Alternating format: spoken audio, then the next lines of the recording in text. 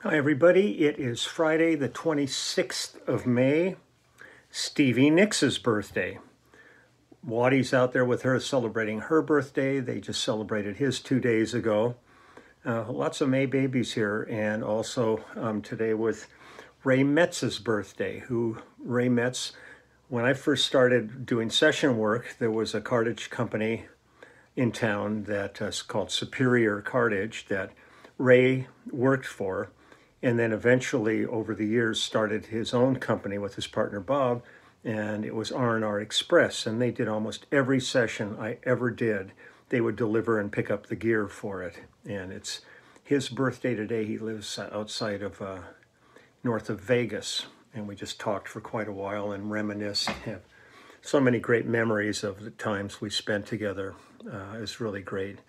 Been a crazy day today. Had plumbers here. Finally got the shower fixed properly and fixed a couple of other things and been doing yard work. And I'm tired. I'm tired. Off to the Amundsen Theater tonight for a play called A Soldier's Story, because we've been season ticket holders to the Amundsen for decades upon decade. So tonight's that, and I'm going to do this. I just finished a couple of birthday cameos, which I love doing that. People send me things, wish so-and-so, and they have like a special story they want me to tell and stuff. I really, really love doing this. And so that was fun. I'm going to hunker down and get Venmo and Zelle going, and a reader probably for doing book signings, so I can go ahead and take credit cards. I never thought I'd be doing retail business. This is not what bass players do. So it's kind of crazy. But musically, I wanted to jump back into something that was really a fun project. We did an album in 1995 called Long Time No See with Takuro Yoshida from Japan. Takuro is very much like Japan's James Taylor. He's just an iconic person in the Japanese music scene, and he was at it since, like when we all started. So did he. He was born in '46, so he's just a touch older than us. But let me see what it says here. Takuro Yoshida is a Japanese male singer-songwriter. He was born on April 5th, 1946 in Okuchi, Kagoshima, and raised in Hiroshima. He made his debut with the single Imeji no Uta Mark II on June 1st, 1970, just about the time we were all getting started. His 1972 recording of Tabi no Yado sold over 1 million copies in September of that year when was awarded a gold disc. He established the record company For Life Records with Yoshi Inoue, Shigeru Izuyama, and Hitoshi Komuro in 1975. So I got a call from him asking if we could do his album. They were going to be recording at Compass Point Studios down in the Bahamas. And, it was like one of these things like, absolutely, I'd love to do it. There's quite a cast of characters on this one. The album was produced by Takuro Yoshida and co-produced by Craig Durgee, our old keyboard player from the section. It was arranged by Takuro and coordinated by Bob McGinnis, Tamo Takamura, and Yasu Matsura. Engineered by, the mastering was done by Doug Sachs, engineered by Ed Cherney, Yuta Kagema, and Tatsumi Takagishi. Recording Joe Primo and Tatsumi Takaishi were the engineers for the recording. Let's see, it was mastered at the Mastering Lab, mixed at Record Plant Studios in LA, recorded at Compass Point Studios, recorded at the Record Plant in LA, recorded at Akanuzaki Marine Studio, recorded at Paradise Studio Komazawa. And so it was around, we did all the basic tracking for the most part, though, at Compass Point. Now I'm going to read off a whole list of all the players that were involved on this. On bass, it was Akira Okazawa and myself traded bass duties on the album. Kiyoshi Kamada, Matsuyoshi Imazumi, and Russ Kunkel were the drummers. Ken Yajima, Dean Parks, David Lindley, Takuro Yoshida, and Kazuhiko Matsuo were all the guitar players. Dean Parks and Eric Weisberg also did acoustic guitar. David Lindley did lap steel. Hajime Takeda on keyboards, Craig Durkee on electric piano, organ, and piano. Yumiko Kamada also played piano. Joe Sublett on saxophone. Yuki Sagawara, on percussion and the background vocals. This was a mixture of the Japanese artists and also some of the folks from the group Venice. So we have Kazuhiko Matsuo, Junko Hirotani, Kip Lennon, Kiyoshi Hiyama, Mark Lennon, Nicolette Larson, Yasuhiro Kido again. Those were all the background singers, and then Takuro Yoshida was the vocalist on this album. It was really funny.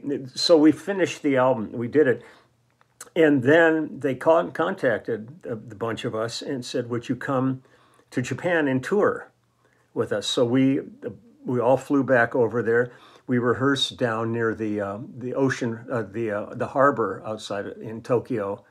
The thing that blew my mind was, and she was so delightful, is Yumiko Kamada, the piano player. She was the littlest wisp of a girl, really great keyboard player, but just the tiniest little girl. And we'd all go out to dinner, and she would eat everybody under the table. It was like, man, the guys would be like eating, going, I'm stuffed, and she'd go, I'll finish yours. And just, I mean, I don't know where the hell she put it away, but man, I just remember so much. We'd just look at her and go, how is this possible? You know, I want to drag her over for like one of those Nathan's hot dog eating contests or something. But she was such a delight, so sweet and wonderful. And so we had a ball. And the tour was, like, God, I think it was like 6 or 8 weeks throughout Japan. It was, you know, all traveling by the bullet trains then. And Takuro just loved to go out and have dinners and drink. And so we went into one karaoke bar, and half the music in the karaoke bar was his music, and he's up there. Everybody got him drunk and said, you know, go sing, and he couldn't remember any of the words to his songs, even with the lyrics being prompted. A funny guy. I mean, we had so much fun. I remember we were rehearsing down, you know, at this waterfront, and Waddy went in at one point to go to the bathroom. He's in the stall, and this is early on when they had those fabulous toilet seats that just appeared. And I think Waddy was, I don't know, maybe took a piss, I don't know. But he was standing in front of the toilet and looking for a flush thing, and he hit a button, and all of a sudden this arm comes out, and it was a bidet. And we hear all this banging and yelling in the bathroom, and the thing is like, he's standing in front of the toilet and is just being showered with this warm water coming out of this bidet attachment in the toilet, just losing his shit, as they say, in that bathroom. It was fantastic. I'll never forget that. But we had a great tour. I mean, Takuro and all the Japanese players that were involved, it was a real mixture of the American and Japanese players. And the fan base that loves Takuro is really intense. It was really, really a great tour. So I found this, and I'm going to just play a couple of tracks now. I cannot get the titles. I don't have Translate in my laptop. I mean, I haven't loaded it up. I'm sure I could get it, but everything is written in Japanese iconography, so I really can't say what the actual title of the song is. Maybe somebody will figure that out. This first song is called Whatever, and it was arranged by Takuro Yoshida. The lyricist on this is Shinichi Ishihara, and the composer is Takuro Yoshida. So this is the unpronounceable song number 1 here. Here we go. 「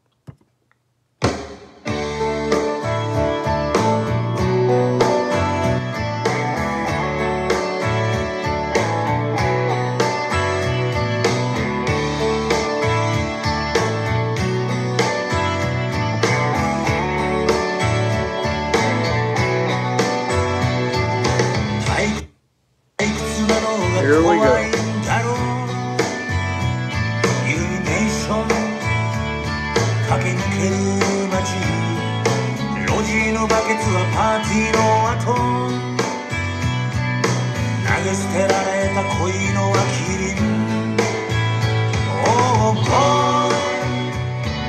俺はもう吠えたりしないよ。 Oh boy、 自由がないと鎖をちぎり、目の前のもの噛みついてみた。明日のことを考えるのは大人のずるさと嘘を言ってみた。 Oh boy、 俺はもう気づいてしまった。 Oh boy、 裏切り者や卑怯なやつと呼ばれなければ暮らしもできず、お前で歴史が変わりはしない。 Oh boy、 Oh boy、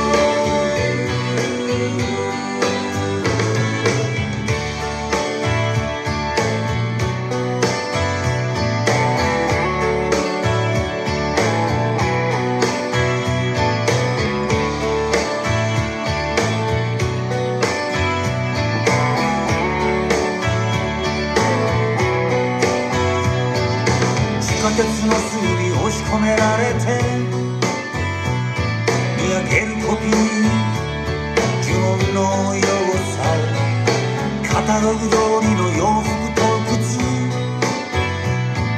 幸せまでも買い揃えなよ。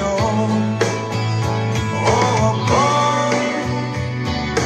俺はもう羨むことはない。 Oh boy、 時計仕掛けの毎日だから夢見ることで時間を逃げた。怒りをぶつけて叫びを上げて自分の弱さをごまかしてきた。 Oh boy、 俺はもう生まれていいのさ。 Oh boy、 絶望の淵にたどり着いたら大声出して泣けばわかるさ。お前の命を愛しむ者が。 Oh boy、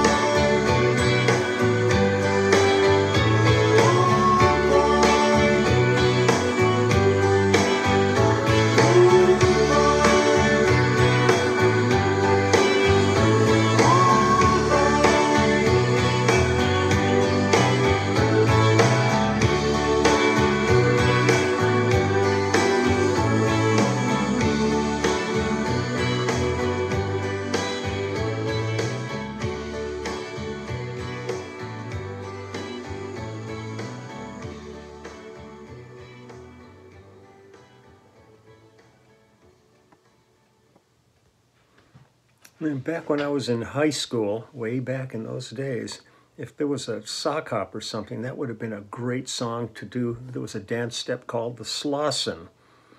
Yeah, that would have been a fun one to do it to. I never danced worth a crap. I was always in the band playing at the dances, which was fine with me.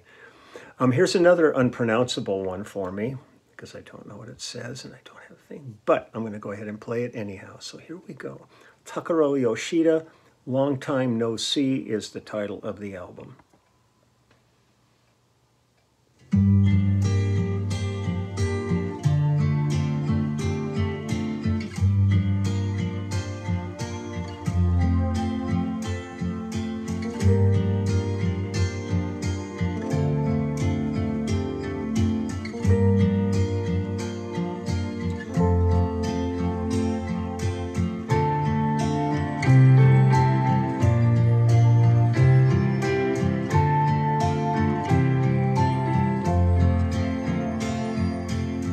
新しい時に追われ孤独にさえ気づかない夜、人は嘘を自分につき年のせいにしてみたりする。ほんとご無沙汰どうしてました。気にはしててもついつい気遅れ臆病風。外は雨外は雪、外は晴れ外は檻。ほんとご無沙汰僕の内なる恋心。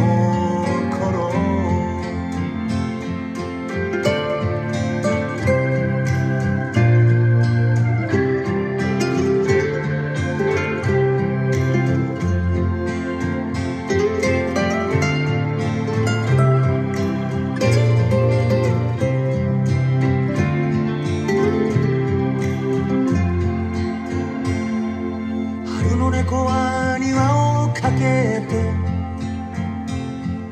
恋の相手探しています。胸がちくりうずいたならときめくことをしてみましょうよ。ほんとご無沙汰こちらの方は運動不足もともと生来横着者。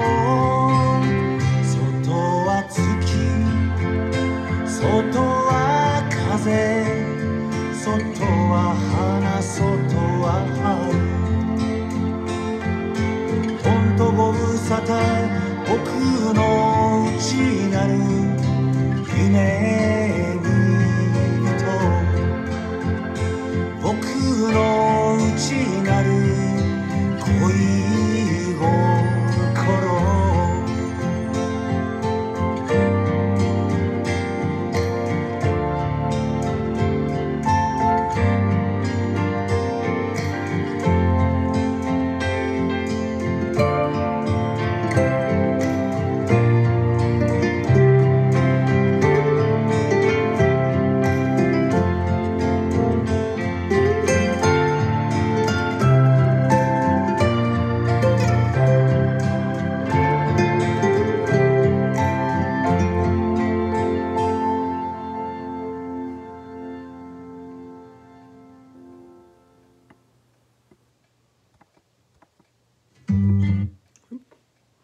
That was written by Takuro Yoshida.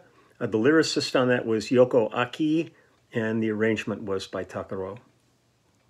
Go find another one here for you, another unpronounceable for me. Let's see.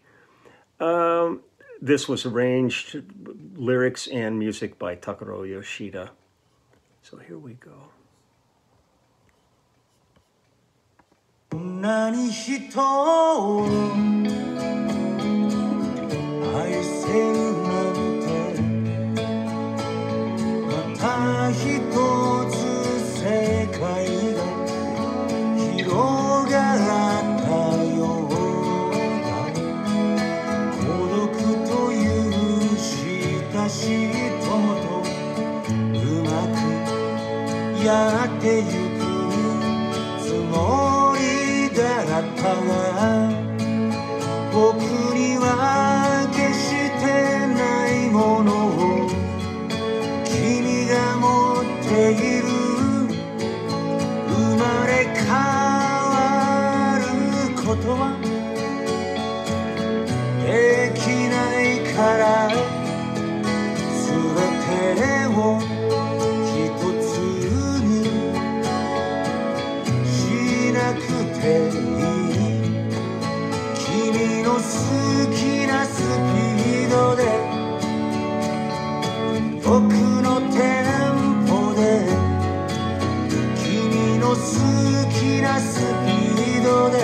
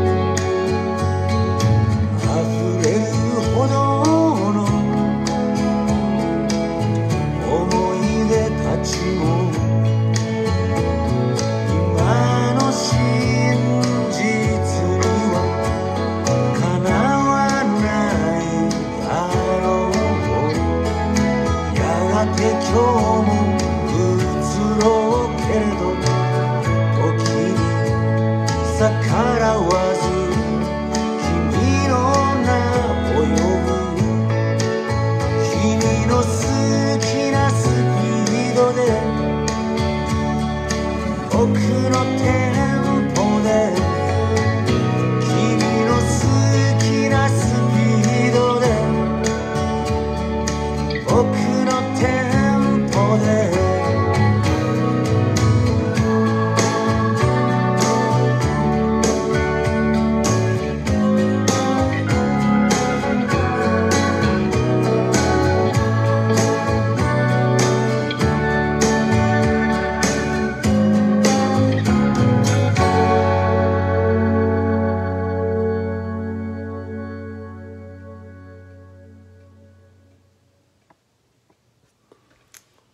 Such a nice guy to work with too. We had so much fun on that tour. Just as the combination of American and Japanese players, just everybody like bonded on it heavily and just had a great time together. And Takuro, just really a pro, just always went out and just put on a great show. I'll do one more here, I think. Another unpronounceable. Let's see what info this one has. Again, this was all composed, lyrics and music are all Takuro Yoshida.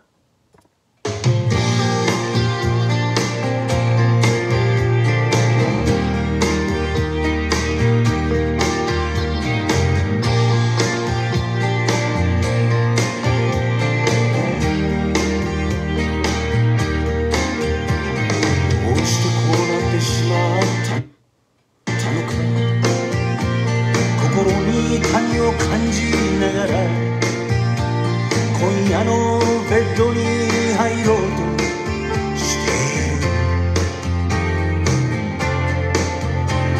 振り返るたびごとに美しいような面はゆいような切れたい気分になってきたよわけもなくここは東京20針が素敵だった頃毎日が自信に満ちていて本当のことなんて意味のないものだった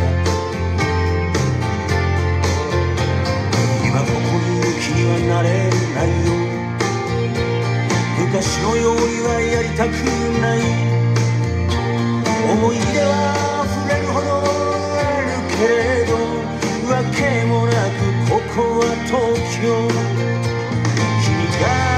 求めているのは僕じゃない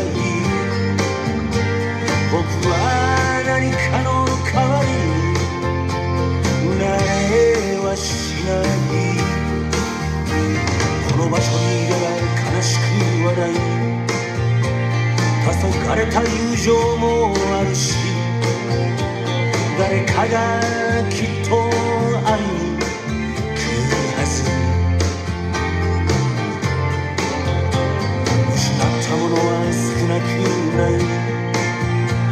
それでも過去と寝るなんてこのまま何かを待つなんてわけもなくここは東京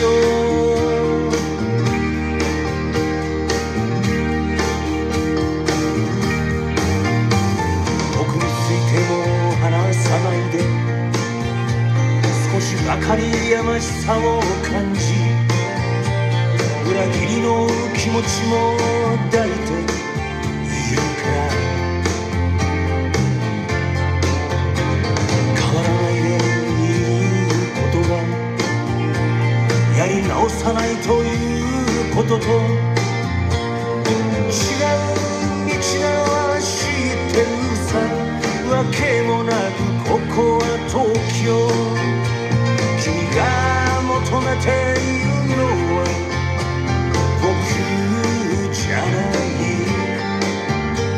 僕は何かの代わりになれはしない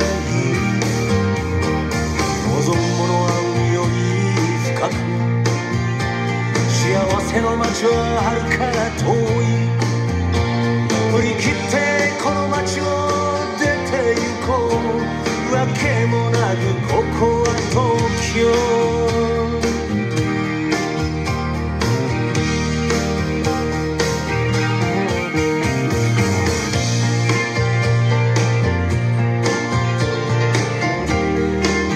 I love tense.